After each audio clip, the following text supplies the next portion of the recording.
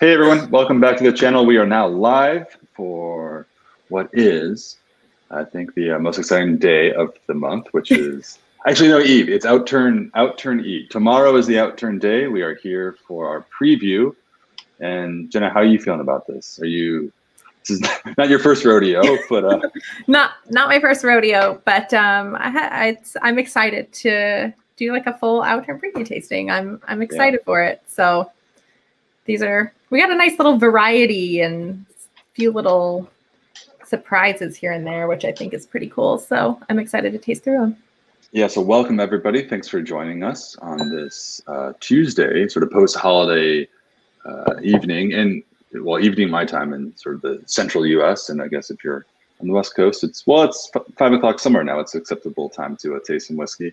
But welcome, glad to have you. And I hope everybody had a great holiday weekend. I guess we should just start with a little question.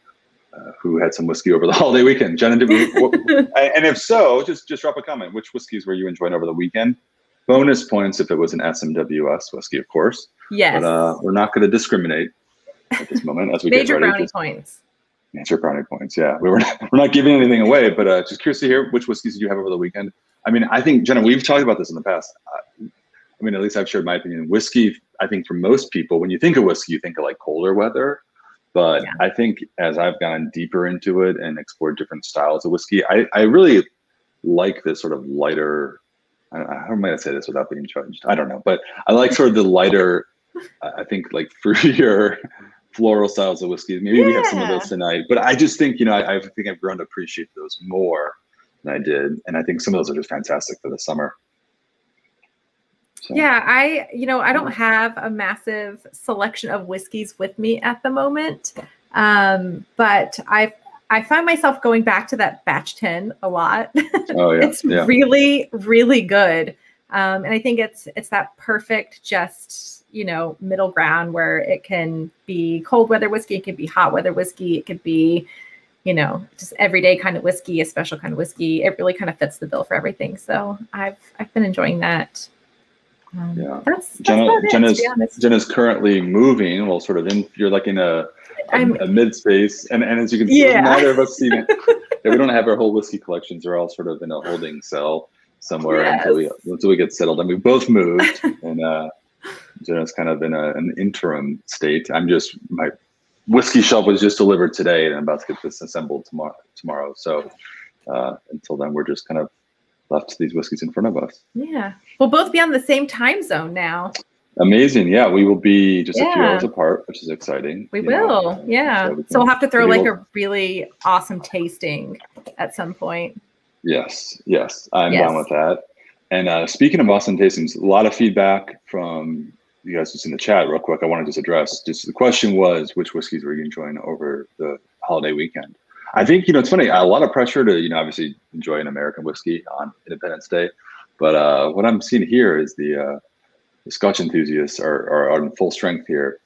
Pickley News says, I dug into the new 78s that came out recently. Jose Milk says 113.15 and 52.30. And I'm just going to go in this. Christine Daisies had a Compass box over the weekend. Eugene Weller Antique 107 was surprisingly, Weller Antique 107 was surprisingly great, says Eugene. Yeah, a big variety overall. And Jenna, you said the batch 10, the latest blend was your sort of go-to? Yep. Yeah. It's really freaking good. Really freaking good, yeah. That's all I'll say. Yeah, if you guys haven't seen it before, check out the video that Jenna did with Zach and when they previewed the batch 10. That was a pretty good one, and it seemed to be popular because it didn't really stick around for too long. It did not. Yeah. So that said, let's get into this, guys. Outturn's coming out tomorrow at 1 o'clock Eastern time. So we've got a selection tonight. We're going to be tasting through, really for the first time, 5 of the many that are going to come out. We will, as we usually do, we'll show the full list of the casks that are coming out tomorrow at the end of this little preview tasting. But we're going to be getting pretty deep into 5 right now. Yes, and I believe we have a pretty beefy Outturn this month. Good number of cask, and yeah, this is just happens to be the 5 that we tossed into a hat and drew name. You know, we just drew it out of a hat, and this is what we're tasting tonight. So yeah. Another way of trying to think this out of the head is to do what we did, which is just go through a spreadsheet and actually like really meticulously pick every single one and try to find unique things, which is I think more or closer picture of reality. We did, Jen and I did get to select the whiskeys that we're tasting. Yes, so, we did. So okay, yeah. Sorry if that I didn't mean to reveal a whiskey hat. It's kind of like pulling these out of a hat. Yeah. So. But they are, because we hadn't tasted them at the time, and it's sort of like, you know, for society members, it's, you know, when you order something, you kind of rely on tasting notes or maybe our opinions, and so anyway, we're totally just, maybe it's me. 90% of me is just rambling right now, and we got a whole selection of whiskeys to taste. So yeah. Are you ready to get into number one? So let's what's number one? Which one are we pulling out of the hat here? Let's see. The first one is going to be in our juicy oak and vanilla flavor profile, which is just a really great place to start, I think, to just kind of wet your palate. And those are those great, like, warm weather. I was just talking about this earlier today, how this flavor profile is really awesome for like these hot summer nights. So this is cask 6.44 Summer Garden Adventures. This is an 11-year Speyside in a second fill ex-bourbon barrel at 56.8% ABV. Let's see if I can get this camera to work. Maybe not. Oh, yep. There we go. Yeah, so number one. All right. I feel like I haven't done this in a long time. I'm like a little rusty. It's been what, like a week or two? I mean, yeah, but this is 5 whiskeys. I haven't done an Outturn preview tasting in some time, so. You know, just comment on this juicy oak and vanilla that you mentioned. You're pretty into it. I'm definitely into it. I've always found that some of just the best values are in this profile. They're oftentimes fresher casks, and maybe when we taste this one, that'll sort of support kind of what I'm suggesting here. A lot of first fill bourbon barrels, fresh oak flavors typically, and so really like bold flavors and bold impact, which is I think pretty economical. I think in making it, and I think the flavor is usually impressive. So I'm big on it. Yeah, this nose is so summery. It's like honeysuckle and jasmine. Yeah, really, really. You know, when you get this sort of creamy vanilla, I love the honeysuckle because I couldn't quite place that myself, and I think that's spot on. When we were growing up as kids, we had a honeysuckle bush like outside of our house, and we would always go up and you like pull the little part of the honeysuckle flower out of the flower, and then you kind of get to taste all that sweet nectar that's inside. I haven't done that in a long time, but that is what this reminds me of. Ooh, yummy. The question, Distillery 6 is a Highland. This is actually a Speyside right here. And just on the nose, it's kind of like a classical Speyside, or what you would expect. I mean, for me, it's a lot of orchard fruit, you know, a lot of honey or honeysuckle, as Jenna just mentioned. For the classic, creamy, approachable notes.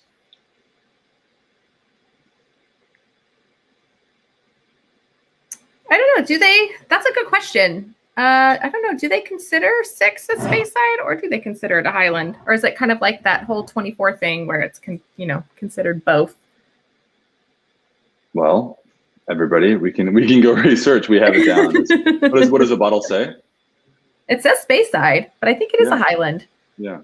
Well, I mean, I think bear in mind the boundaries have been redrawn, in recent years, and so I think some distilleries will claim sort of a Highland heritage when in fact they're now like located in Speyside. There's some that's maybe what you're referring to. So that's a fun fact. Whoever wants to dig deeper into it, but as for the whiskey.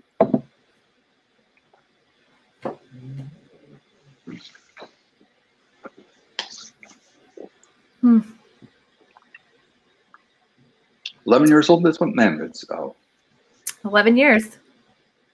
And Johnny from Whiskey and Donuts said there's great surfing next to this distillery. Yeah.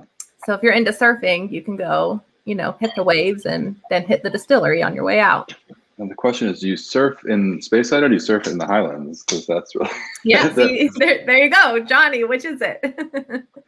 Well, right away, this is just such a pleasant whiskey. I mean, it's really bright and creamy. Like the texture is my first impression. You know, like super viscous, which I love the mouthfeel like that. But there's almost like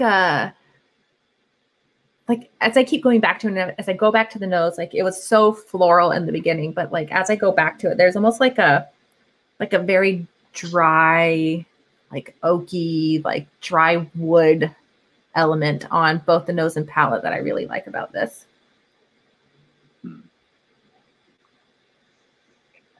Yeah.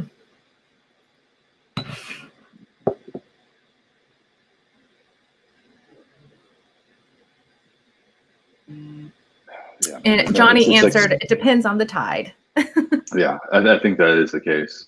We're going with, I think, technically Speyside as we'd have defined it. So I think it's on us to carry out the message. But nonetheless, there is no shortage of ambiguity, I think, in whiskey in many ways, especially when you consider like the heritage and just the centuries of existence for some of these distilleries and all the changes that have taken place. But, you know, I'm reserving right to kind of hear other thoughts and, you know, jump in. But the whiskey itself, I don't want to get too off the topic.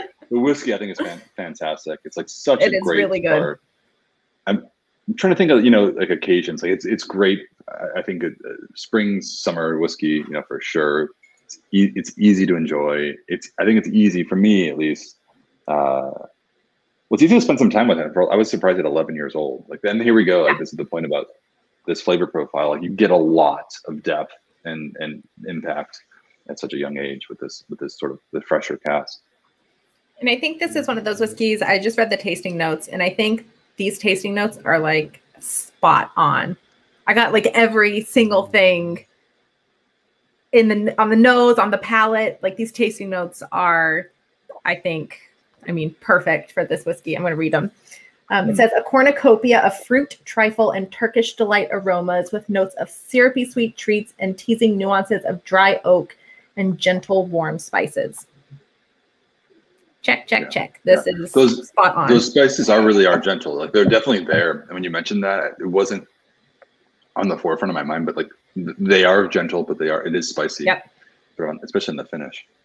Yes. And I like that dry. There's like a little dry, just like wisp at the very end. And I really like that, especially for something that's so viscous. Like when you first, you know, like it's first on your palate, it is really like creamy and really viscous. And then you get this little just like wisp of dryness that just comes and swipes it away. I like this a lot.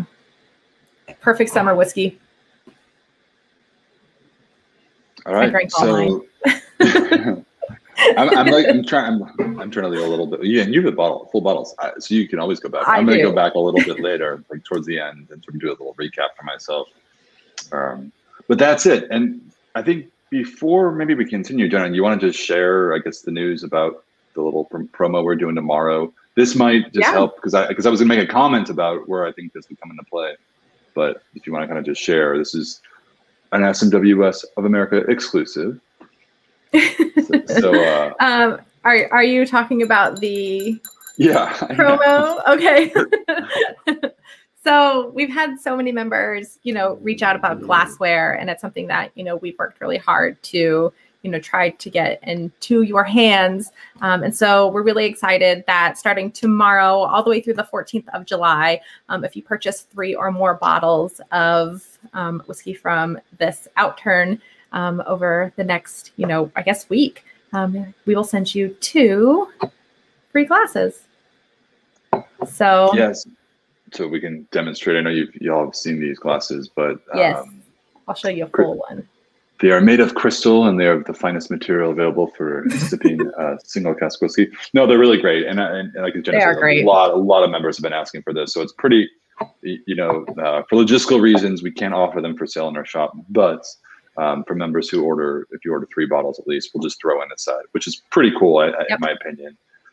The reason I thought we bring that up is just because as we're continuing to taste through these, if you know, as you're watching, if you think anything, if any of them stick out at you, or you're thinking, you know, if you want to add a second or third bottle, and just trying to struggle to decide which one, pick, maybe that knowing that you can get the classes will just help you, and along with our feedback as well. Anyway, that makes sense.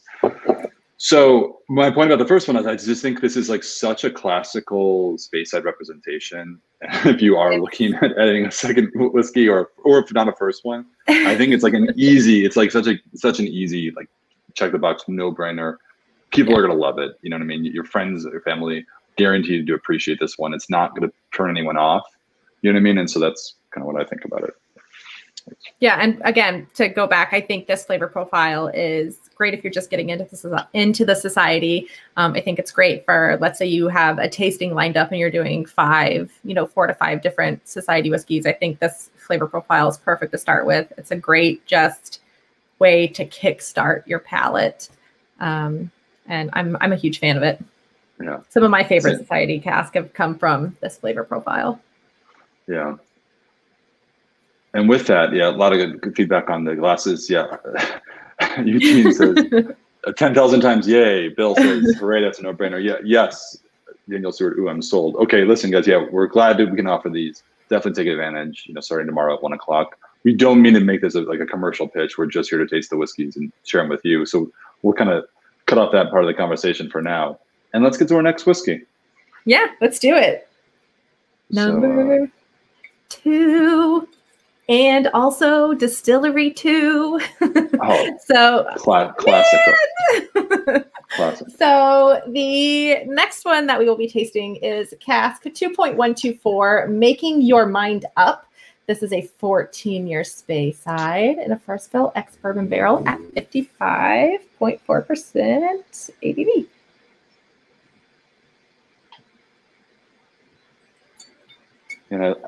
Well, anyway, I'm going to reserve my comments till after we taste it. I want to give it a shot first.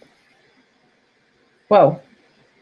This smells like cherry lip balm. Like strawberry lip balm. Like the chapstick. What is it? The classic chapstick strawberry lip balm.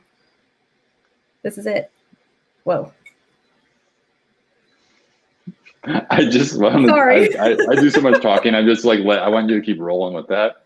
So wherever that's taking you, I mean, it's just, like when you stick your nose in a glass and it's like that instant, sometimes it takes a minute. You got to kind of like keep your nose in there. You got to kind of like do the whole different nostril thing. You got to kind of like whip it around your face. But sometimes that note just comes to you, and that is strawberry chapstick. Yeah, I get a hint of the strawberry. Whoa. When you said cherry the first time, I was like, I latched onto that. I get more sort of like a ripe cherry. Like a very like a dampened oak, not as sort of custardy and vanilla, as much vanilla as in the one we just had, also from Speyside, or maybe this is the first one from Speyside, but very, very sort of just intriguing. It kind of is a cheap word to use, but I think that this very much is. Yeah. And the reason I think Jen and I were excited about this one to taste, because it does come from a very well-known distillery, a very popular one. Again, we're not going to get too deep in the distilleries. We're going to focus only on the whiskey as we do the society. But nonetheless, it's always really cool. And it's a cool opportunity to be able to experience a true single cask, like the purest form of a whiskey, or that shares DNA with one of the most popular single malt whiskeys in the world. This is like an iconic kind of distillery for sure. So it's very special to have a cask. Yeah. The single form. So I think it's always fun, and doesn't happen too often. So here we go. Bill said that distillery in a first fill for 14 years is going to be a vanilla and fruit bomb, and I'm telling you, the nose is just fruit explosion.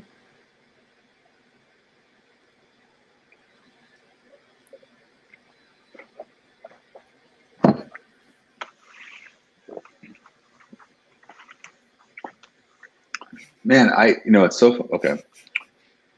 It is so fruity. It is so creamy, similar to the first one, but a bit more depth.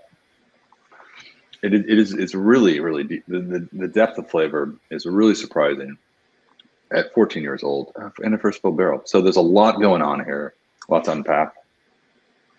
But in a way, it's similar to the one we just had before. That's freaking delicious. Yeah. Like, that's delicious. Yeah. That is fresh. That is fruity. That is like custardy. That is, I mean, that is a custard berry dessert with whipped cream on top. That is really good. Yeah.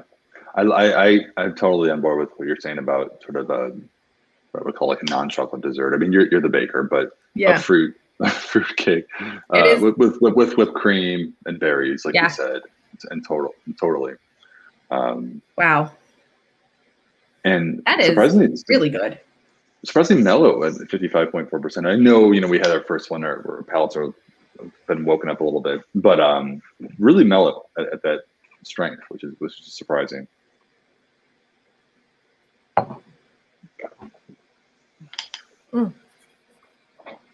This has such awesome texture. Yeah.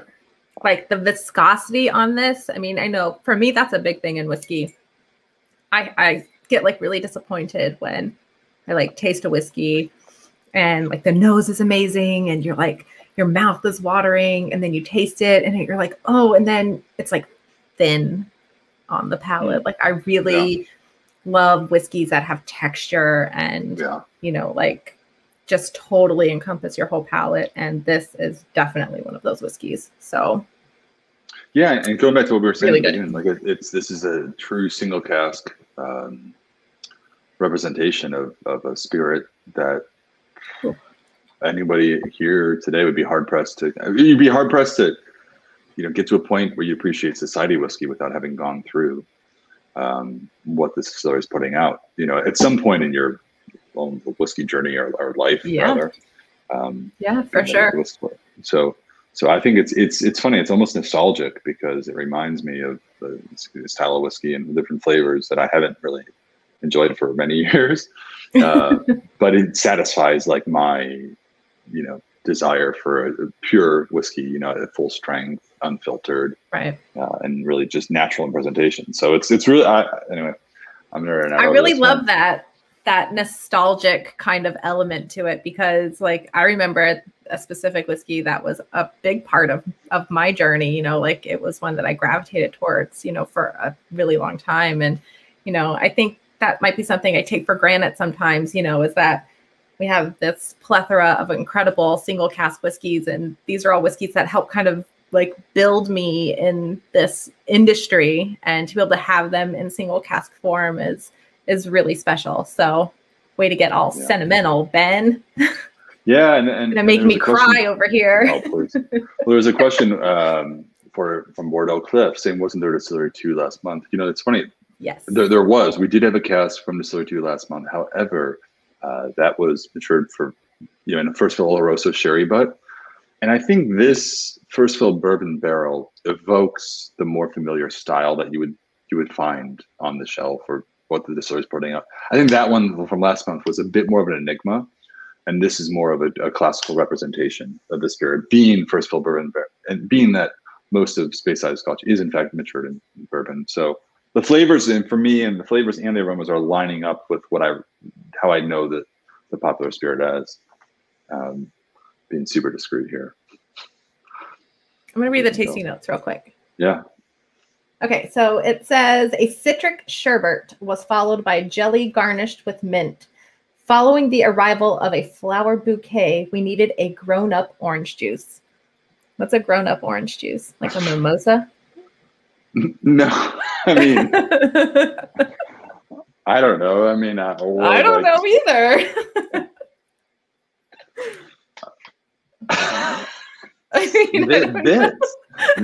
This is the grown-up orange juice. I mean, I think we're not thinking clearly here. This is the grown-up orange juice, not the mimosa or tequila sunrise. This whiskey, I mean, this might be good as a mimosa, like a Scotch mimosa. I don't know. I'd try it. Would you mix it with orange juice or with the champagne? Oh, yeah. I would put a splash of this in my orange juice and give it a whirl. Yeah. It's probably delicious. I would put a splash of this in my orange juice, but I wouldn't put a splash of orange juice in this. You know what I mean? Yeah. Okay. Yeah. Let's just clarify for everybody watching this, thinking, we're totally bouncing off the wall here. Let's move on. So guys, yeah, so that's a good one. First two, very sort of classical summer, in my opinion, like easy to enjoy. And that's the theme of the first two, I think. It's just easy to share with friends or family. You want to show them something that's special, of course, because everything's single cask, super limited. Unlikely they're going to ever have tasted either of these whiskeys. How we're just tasting them for the first time. But it's still a flavor profile that's, I think, easy to appreciate. You know what I mean? I think that's for me, that's the takeaway with what we've just gone through for the first two. And the second one, I think, is exquisite. So, all right. Probably ain't Sunny D, says Bill. Well, yeah, classic. What do we got? Let's go to number 3. I'm so excited for this whiskey. All right. What do we got here? So, if you guys catch my little Friday videos on our Instagram, this was in my glass and I was very stoked about it. I was excited to see it come down the pipeline. I was excited to see it on, the roster that is our July Outturn, because I've never personally experienced this in society form before. I don't know if we've released a whiskey from this distillery like this prior to, but I'm very excited for it, and it smells amazing. So yeah, and because of that, I've just added a banner. Follow us on SMWS America on Instagram if you're not already. Jenna, as she's saying, she does put out every Friday a little video, kind of like a short little dive into this, kind of like what we're doing, which is 1/5 of it. Some recaps, or if there's any kind of important information, I try to share that with everyone on Fridays. So on Friday, this is what's in my glass. And so, ready? You ready for it? So this is cask 66.190. And I know you're saying, but we've had 66s before. We see them all the time. Well, this particular 66, which is called Softly Merging, is not peated. This is in our spicy and sweet flavor profile. So this is a 14-year and a second fill ex-bourbon barrel at 59.8% ABV. Nice.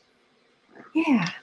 So what you're saying is basically, so most or everything we see from distillery 66 is in fact peated, or I think usually mostly lightly peated. Lightly peated. We've had an Old and Dignified, which was also like whisperly peated.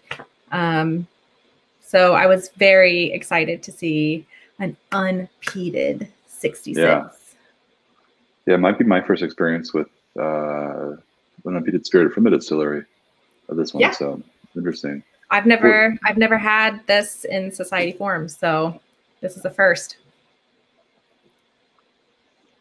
All right, take it away. So you featured this last Friday, and yes, I guess what was your takeaway then, and what that means? Go to town. Talk to us a little bit about this one. Okay, so I'm a huge tea head. I love tea. It's something I drink every day, all day. And the second I put my nose in this glass, all I got was like Earl Grey tea. Yeah. If you're a fan of Earl Grey, I mean, it's just like, it is such a like soothing and comforting aroma. Like, life is crazy, having a bad day, have a cup of tea. Sometimes you can't have a glass of whiskey, have a cup of tea. And I don't know, this is just like a comfort whiskey. I like that sometimes you can't have a glass of whiskey. So you have to drink tea because life is rough and I have to drive. So therefore I have to drink tea, or sometimes like a hot cup of tea just does the trick. Yeah. And yeah, I mean, right? Yeah. Am I alone in this? No. It's I think I'm not getting my point across clearly. I'm laughing because you're suggesting that it's like you can't drink whiskey all the time. It's not about the tea. It's more about the fact that you can't drink whiskey all the time. Sometimes you just have to drink tea. Yeah. Yeah. You do. Or water, but water. Who does that? Anyway, all right. Anyway, Chris G says, "Damn it, Ben and Jenna, we're running out of cabinet space here." So, Ben just got a massive cabinet for whiskey, so send Ben an email, and he will be able to hook you up on a bigger cabinet for whiskey. Yes, and if you're late, the cabinet's not yet installed; it just was delivered, but it'll be up here tomorrow where I just have this empty wall. So yeah. So what do you think? Do you taste it? Yeah, let's. I did kind of casually, just laughing about the tea, but I will just say that the mysticism of Earl Grey tea or something exotic on the aroma is really captivating right away. I think I'm totally in agreement with you. Like the tea note is just black tea. It's like tobacco-y almost. It's, I don't know. There's just so much going on the nose on this. And there is like a really nice, like soft sweetness to it. I can't really quite put my finger yet on what it is, but there is like a very soft, like sweet element, like almost like it's like pastry sweetness, like dessert sweetness. I definitely get it sort of like a dusty warehouse floor, which is something I get more in bourbon usually than malt whiskey. I mean, it's malty too, but you get a bit of that sort of like a wood dust, sort of like dampened oak. Yeah. You've already had this, and you're still into it, huh? I love this whiskey. Mm. I'm just gonna say it. I love this whiskey. It's got texture. It carries through. I think nose and palate on this match beautifully. You get those like big tea kind of notes. You get that kind of dusty, like damp, woody workshop or like dunnage warehouse. You get like that element of it. This is so good. Yeah, I think I'm trying to think of how to put this, and I'm just trying to put like our experience into context for you guys watching here, to understand, having not tasted them yourselves, which one, which whiskey is best for which occasion or for which palate. The first two, the Space Ciders we had are like bright, fruity, creamy, vanilla. It's easy to enjoy those at any time in any setting. And I was actually suggesting, my personal opinion, that's an easy one to share with friends. Introduce them to cask strength, single cask whiskey. I think it'll be easy for them to like. This one, I'm just, my personal opinion, requires a little bit more focus. Like, you know what I mean? I think the personality is not so bright and in your face. You really need to be in a quieter room. And because I feel like something like this would be, if you're just in a social setting, you know what I mean? Unless you're like us, or we just talk about the whiskey and nothing else. And I think that's one thing. But if you're there's a conversation going, you know what I mean? And you're not fully paying attention to the whiskey, then I think it would probably be lost on you. And its beauty wouldn't really, I think, be appreciated. Does that make sense? That's kind of where I'm at. It makes. This is like one of those whiskeys that kind of like sets a mood. This is a mood kind of whiskey. And I agree. I think, being like in a dark room and like a big leather chair and there's like a fire going, or, the windows are open and there's a breeze and I don't know, there's like bats flying around the room or something. I think, I'm just trying to set the scene here. I just think that this is definitely one of those whiskeys that, I mean, you can really take some time with and you can really dig a lot out of. And I really love that kind of like old mustiness about it. That is a note that I really love. And to kind of combine that with all of those tea elements, it's really freaking good. This is my old man whiskey. Yeah, that's good. I mean, congratulations. I mean, congrats meaning that like finding the whiskey. No, I mean that sincerely. I mean, that's the whole point. I was a member of this club long before I worked with the company, and I just the excitement for me came when you find a whiskey that you're like, okay, I connect with this in a way. And not every whiskey does going to move everybody in the same way, and so I say congratulations because when you're just in not just the business of, but when you're passionate about finding those whiskeys, it's exciting. You should celebrate when you find those. So I'm just glad for you. I think it's phenomenal, but it seems to be moving you in a way that it's personal to you, and I just I don't want to take away from that. I don't. The bats flying in the room thing, I don't know that I would be cool with that. I was thinking dark, like, I don't know, cave. I don't know. I'm just like admiring, like, maintain concentration of the whiskey. when there's just bats flying around and you're not like, oh my God, there's a bat in the room. Like, I don't know. I was just imagining my Jewish mother in the room with bats and like, oh my God, there's a bat. So, all right on. So really, really good whiskey overall. And Jenna, this is your own man whiskey, which is fantastic. So 59.8% too. Wow, that's nearing 60% by volume. That's huge. Doesn't drink that way. And not at all. Yeah. No, there's definitely, I mean, it could be because this is our third one, but there is like a very just, I don't know, composed delivery on this whiskey. Yeah. Fantastic. I guess, you know, these casks are like songs. Certain songs connect with people in certain ways. And I guess we could kind of look at it like that, you know. Yeah. Good stuff.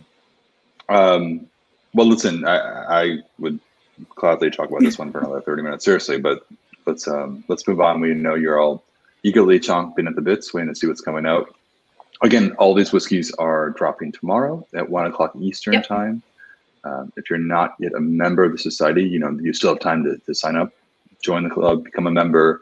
The whiskeys will be available online in our shop, as well as over the phone. You can call us directly and we'll talk you through the selection and help you make a choice. Of course, during Outturn Day, the phones are a little busier, so we might not have the luxury of sort of having the same in-depth conversations we do during any other day of the month, really.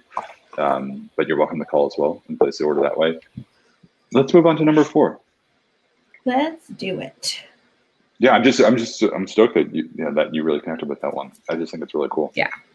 All right, that is a Jenna whiskey for sure. It's a Jenna whiskey, yeah. It's a Jenna whiskey. All right, so this next one you were stoked about on paper. So look at that color. Yeah. Wow, nice. That's so pretty.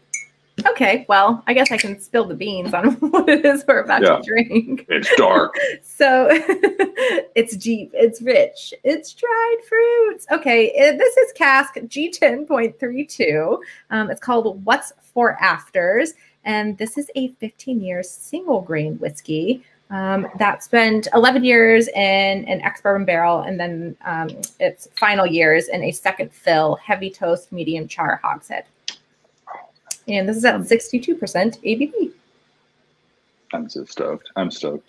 It's just so funny that I'm excited too, because like there was a time in my life when single grain whiskey wasn't even on my radar, you know? Yeah. And now I'm just so thrilled to be having it. Wow. What a nose. Yeah. So ready. You know, yeah. So the heavy toast medium char. Well, it's interesting because typically medium char is more commonly found, obviously, in this type of cask. But the heavy toast really brings out some spice. You know what I mean? Like the intensity of the yolk itself. I would, if tasting this blind, I would probably mistake this as a bourbon. And let me put this specifically. If I were doing a blind bourbon tasting with like 10 bourbons, I might actually no, that maybe it would stand out more amongst bourbon. But in this in a Scotch whiskey tasting, I would definitely think this was a bourbon. It has that lavender, so it's a combination of really sort of like intense oak. It's toasted, obviously the toasted oak. You get the little sort of wood smoke from the char itself in there. You get sort of like a red fruit. It's like a red berry. There is still that little bit of like a custard and vanilla, but it's got this sort of lavender incense thing going on that I find common in a lot of sort of mid-teen bourbons, like especially with like a full strength, a single barrel bourbon. That's present in this one. It's wild, and I think that just comes down to obviously the intensity of the oak, but it's not oaky like in a way that I actually don't really enjoy whiskeys that are so oaky. It's just intense. You know what I mean? It's not like it just, does that even make sense? No, you're making total sense. The char of the oak is present, but it's not just like a damp you know, like just, I don't know, I'm trying to think of some whiskeys that spend way too much time in wood, and you just taste like, it tastes like a splinter, basically. This is splinter. This is extracted, I think, all the right flavors, or rather just the aromas, at least from the wood itself, without overpowering the spirit. And the grain is just it's lively, as I'll put that. You know what I mean?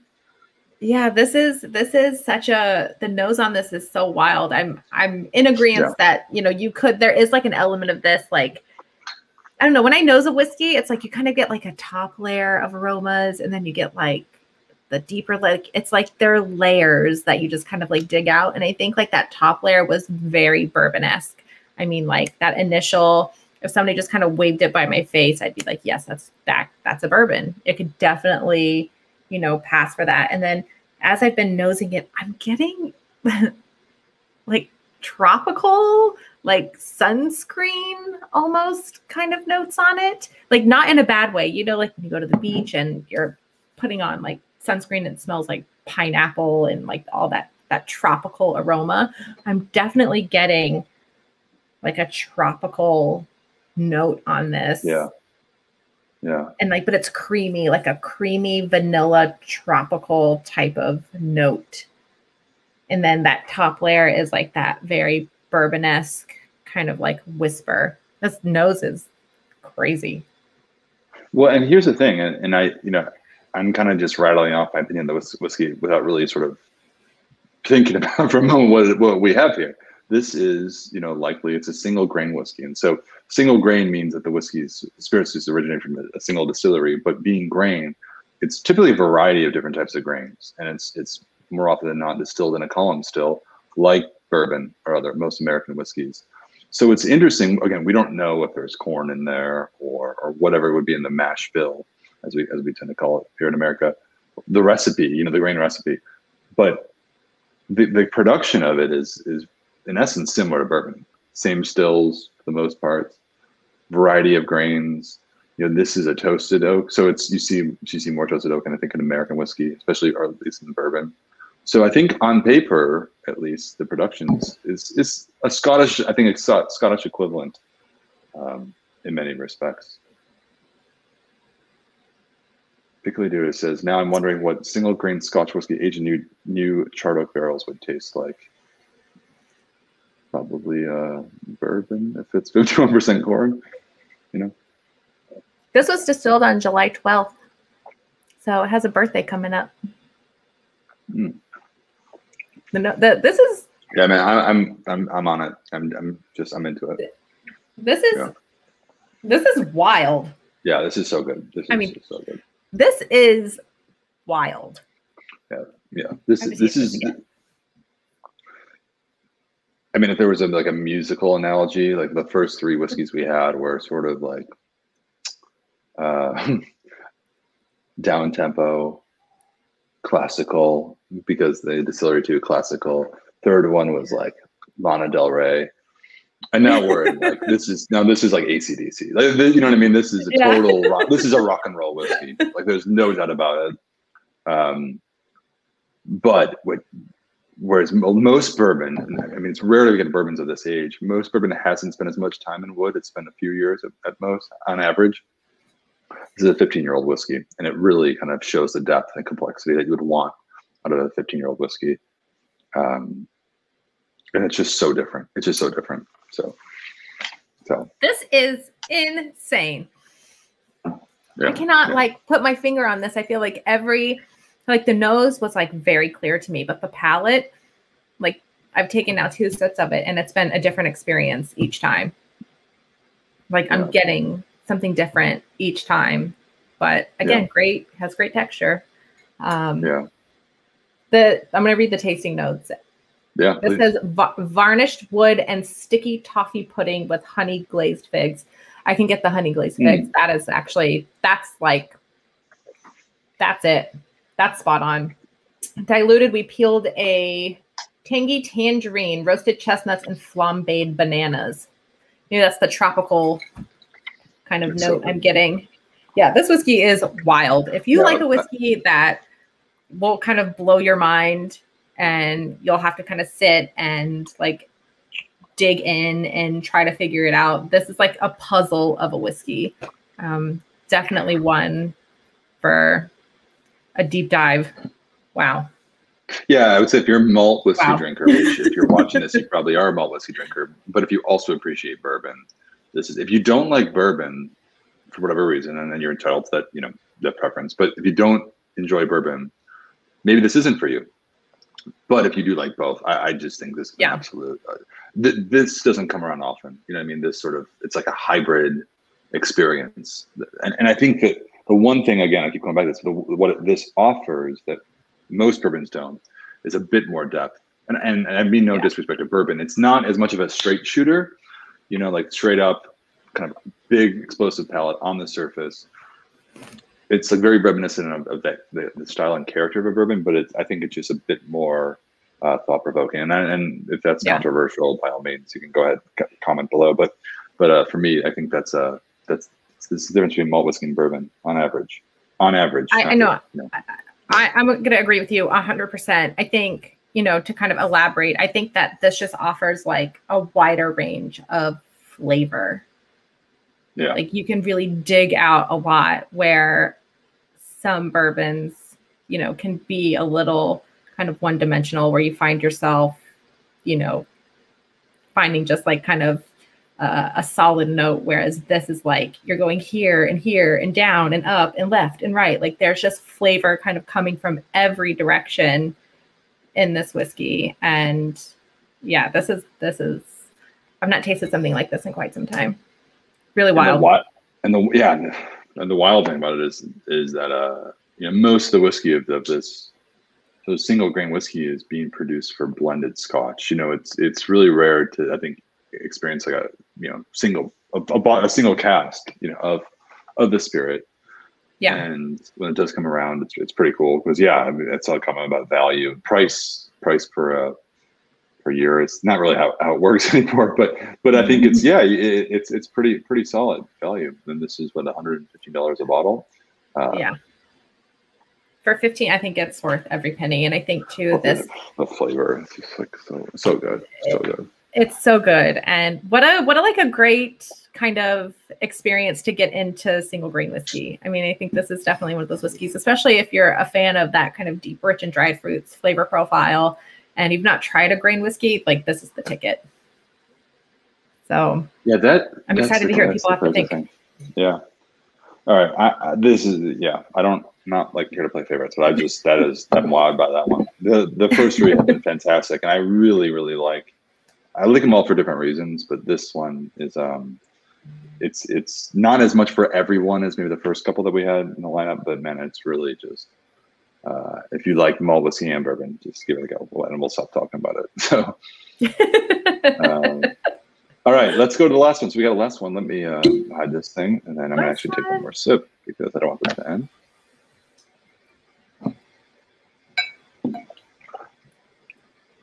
I didn't even add water to it. What was that ABV? We didn't add water to any of these. Oh, I have been. Oh. I kind of just quietly not saying it, but that was 62%. Yeah. Oh, so good.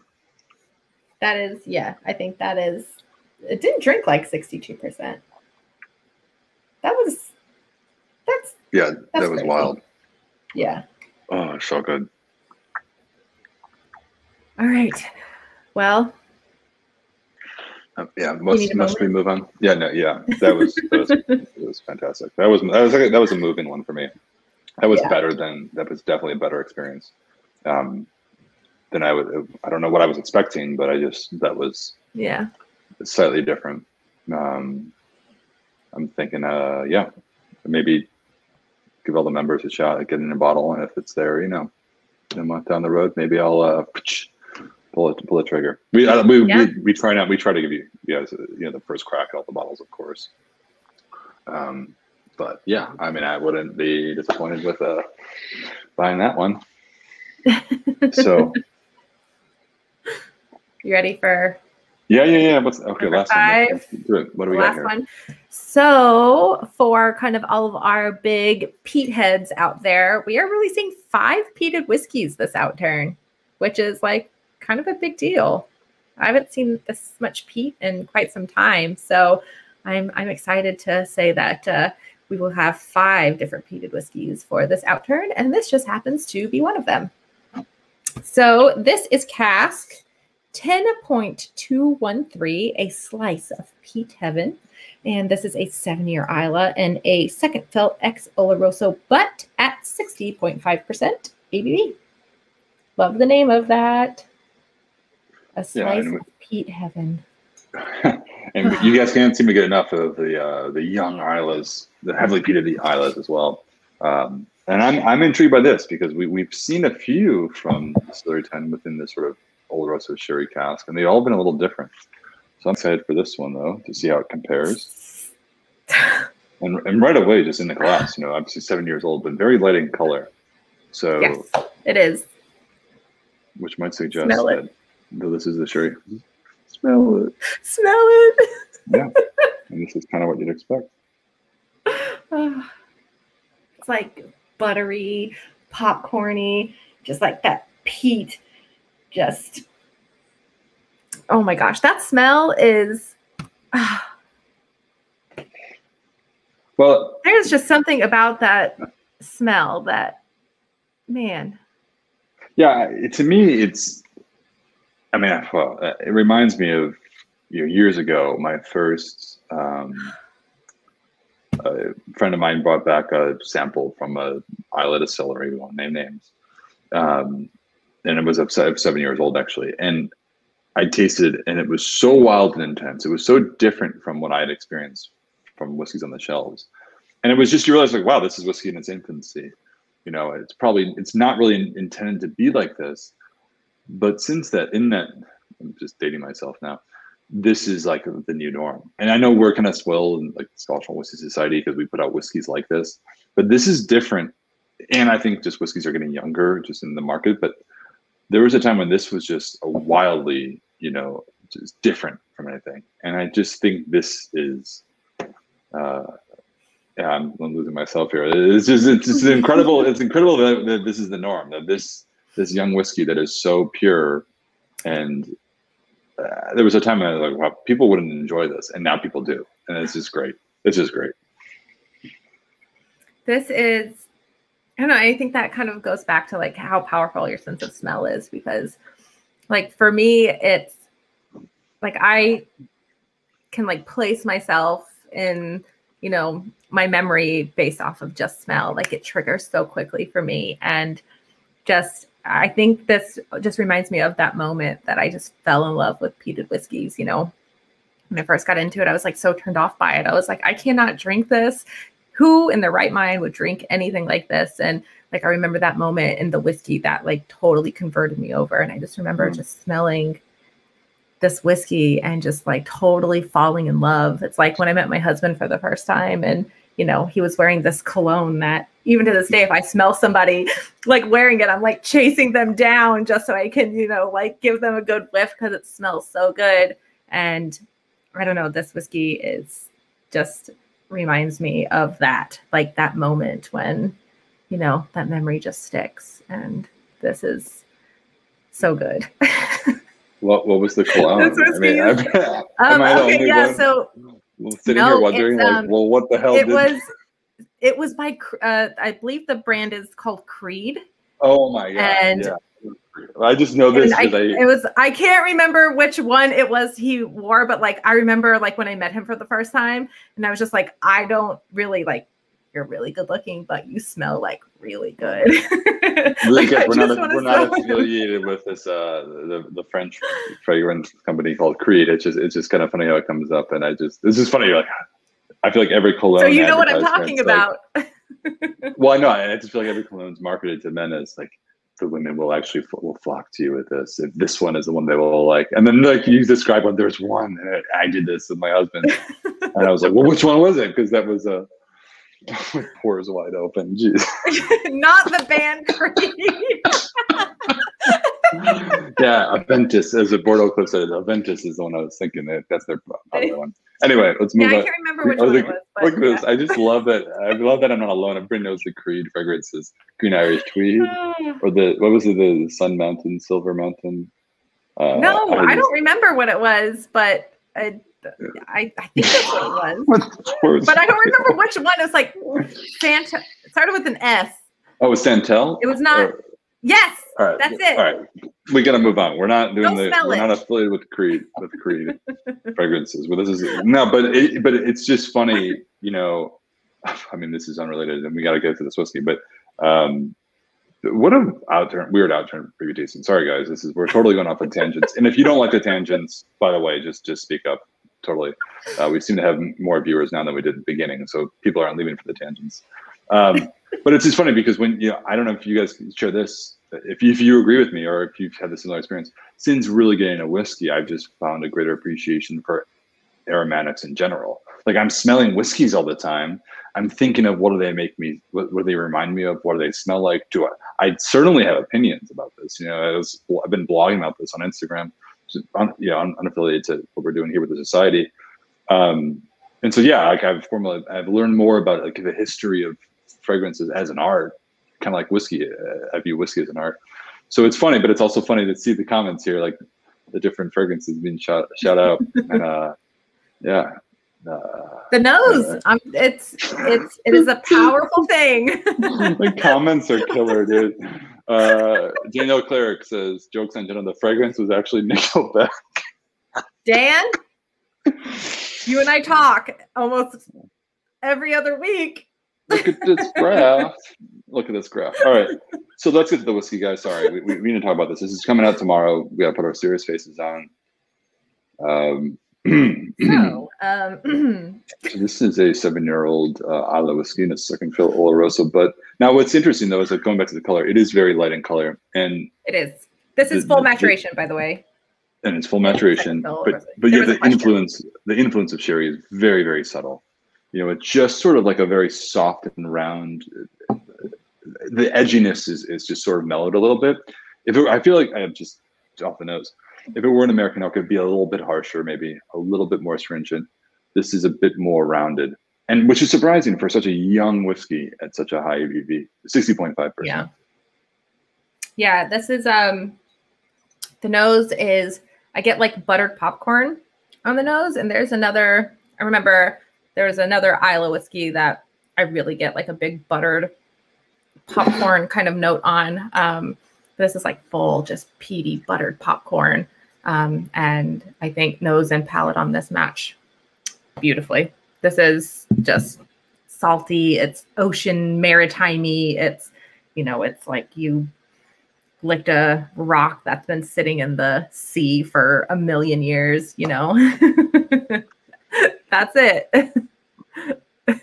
I'm trying so hard to listen to you, Jenna. I just can't stop thinking of these comments that you guys have been dropping about the Nickelback, and it was pores wide open. And I'm with you, and this is super unprofessional. And do you think Creed likes whiskey or Nickelback likes whiskey? Maybe we need to get them to do an Outturn preview tasting with us.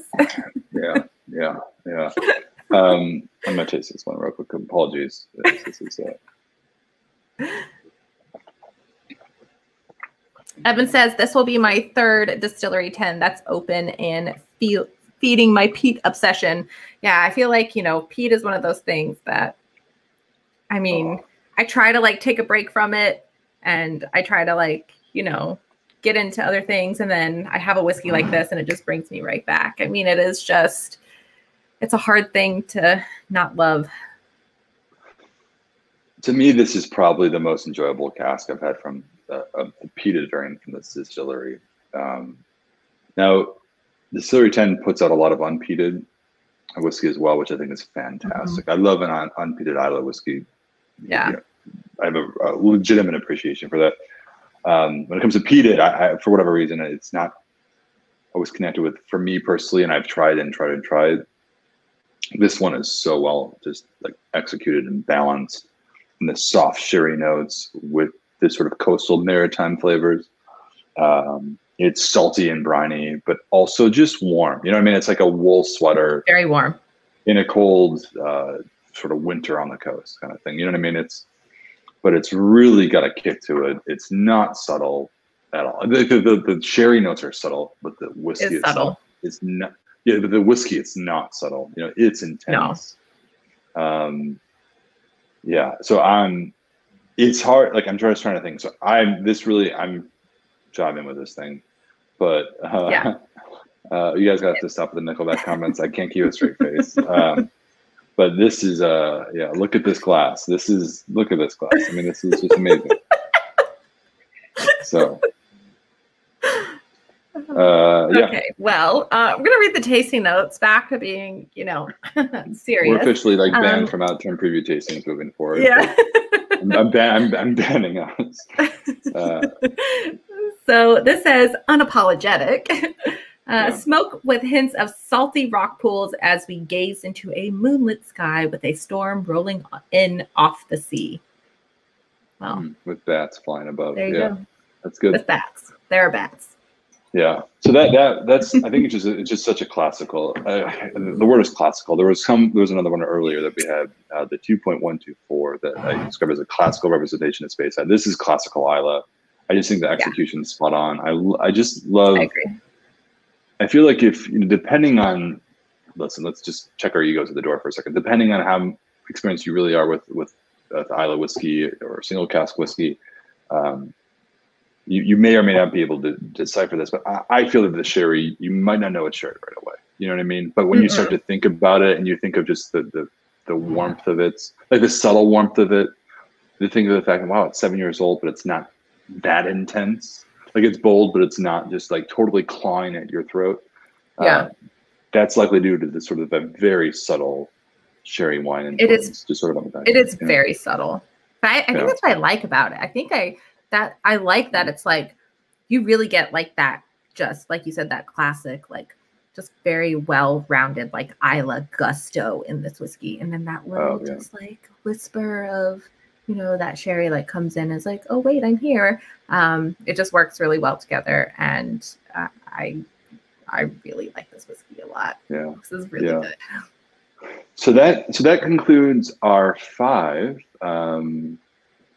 Question for you guys, for everybody who, if you stay with us from the beginning and saw stay through all 5, which ones stick out at you? Which ones are most appealing? Which ones are you most excited for? You can pick one if you want, but share a comment. I'm curious to hear. Obviously we're tasting these whiskeys and just sharing it with you, and just kind of curious based on our feedback, which ones are you most excited for? Give that a minute, and then I'm going to take another sip of this, and we'll pull up the full list of what's coming out tomorrow too. But I'm curious, before we share those, just focusing on just first to focus on these 5.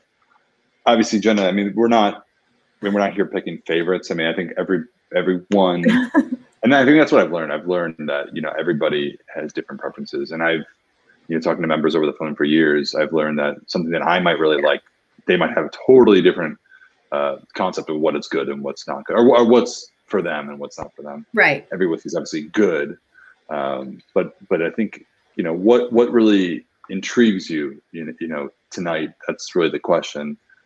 And I guess you were talking the 66.190, the unpeated Highland whiskey from a distillery that's typically putting out peated malt. Yes. That one really spoke to you. Is that still the case?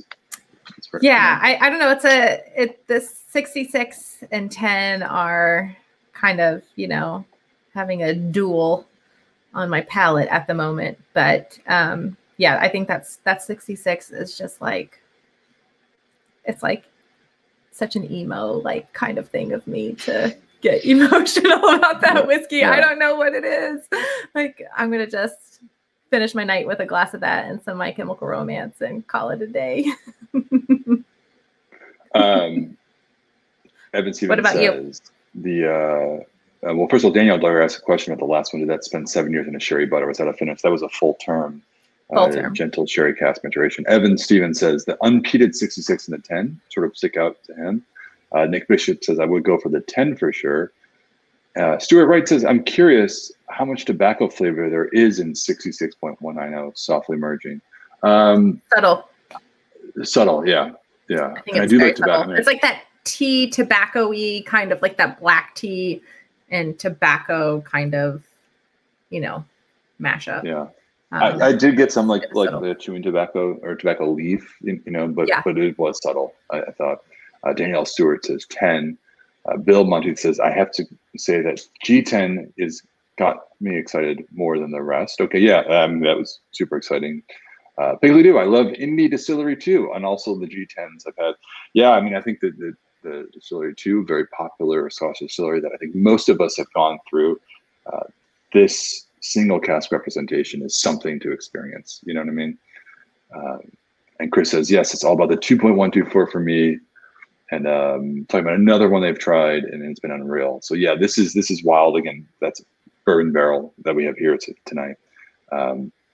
And so Joe just wants to listen to a little Nickelback, or maybe he's suggesting that you should listen to a little Nickelback tonight when you go hang with the bats.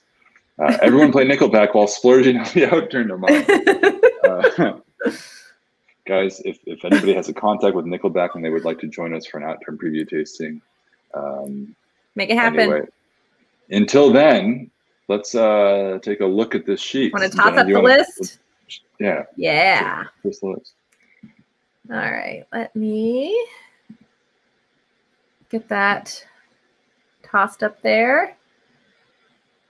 All right, well, there it is. So yeah, so take us through the list here. Well, our bottle of the month is going to be from Distillery 112 and a second fill Madeira Hogshead, which is very exciting. If you have any questions about the Bottle of the Month Club, please, you can check it out on our website, or you can give us a call and we'll be happy to kind of explain to you how that works. And then it looks like we have a 115 in there. We have a 135, my beloved 135s, and ooh, a 149.1. Yeah, so point one's pretty exciting because the first cask from a new distillery will be in the lineup, and obviously as a young 5 years old. Yes. And that distillery, so that is going to be a peated malt, and I know that distillery, they are at around 30 to 35 ppm, if you're curious. And I know that will be a 1 per member limit on that. I'm really stoked to kind of see that in there. I'm kind of, sad we won't get to taste it, but I know that's going to be quite popular. And let's see what another heavily peated 16. Those 16s have been just stellar. I have not had one that I've not liked. Yeah. I've liked every single 16 that we have ever tasted. Yeah, you're big on it. A bit of a beast. I like the name of that too. I mean, look, yeah, and the question is, just talk to me about the 72. There's a 72.101 called Hammer Punch coming up. Hammer 7 Punch. years in a Panamanian rum barrel, which will be really wild and young and sprightly. So typically we see rum casks used for double maturation or finishing, as it's referred to. So never really just full term, young full term in a rum barrel. That'll be really wild. That will be. Hope to try that one at some point, but. Yeah, and then we have a 7-year Distillery 30, the Nutcracker. Yeah, and that's in a refill toasted oak. But yeah, that's gonna be wild. And I really wish, I mean, comment below if you'd like to see us taste all of the whiskeys next time, because we can. I think we should start a petition to try every single one. Yes. Yes. Maybe we should do that. Well, never mind. We'll see if we can pull some strings and petition for an all day long Outturn preview tasting. We just start at breakfast, and you have tea because you can't always drink whiskey, and then we go there. So the comment. So the G8, G8.16, mature and energetic, 31 years old. That's pretty wild. And G8, and the comment from Bill is the G8 with the age range looks too good to pass up. I think that's a great value in grain whiskeys, is you can get really older. Spirits, and I think just the prices for those are very different from that of malt whiskeys, of course. So the cost for us to acquire these casks it's very different. So and then we have that 42. Oh, sorry. I wanted to just talk about that 42.56, that 26 year.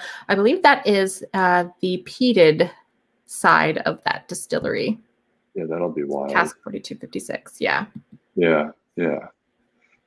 That'll be pretty wild. There was a question of what does HTMC stand for? That stands for heavy toast, medium char. which is what we had, the G10.32. We had, oh, that's where it says HTMC. Yeah, that's one we had today, which I've just poured some more into this glass here. So, well, so that's it. Take a screenshot if you'd like. Otherwise, it'll be back up on the replay. And beyond that, any closing remarks? I guess we should figure out what window switching. Any closing remarks, Jenna, that you have? Any thoughts? Final thoughts? Yeah, just remember that if, again, I can't stress this enough. If you have any questions about these, please pick up the phone and call us. It'll be myself or one of my incredible teammates. And we're happy to talk to you about any of these whiskeys. Tomorrow, too, our promotion with the glassware starts. So any 3 bottles from this Outturn up until the 14th of July, you'll get 2 free Society glasses. We'll tack those along in your package. And yeah, this was a lot of fun. I think we had a pretty wild little selection. So yeah, this was I just want to say thank you to everybody for tuning in and sticking with us through this. Over an hour, we did go through some tangents. I guess that my closing comment would be a question for everybody. What do you think of these Outturn preview tastings? What would you like to see differently?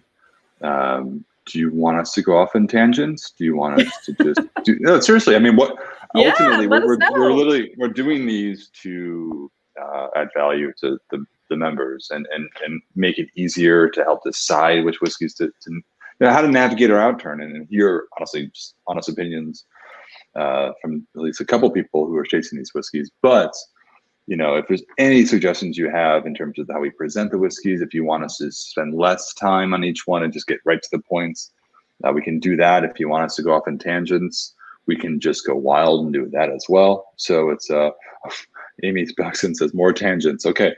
So yeah, I think ultimately this is for you, and Jen and I can just go do this. Like we can just end broadcast and go talk about whiskey for another few more hours. And this is normal for us to just talk about this sort of thing, but this is for you. So let us know what you'd like.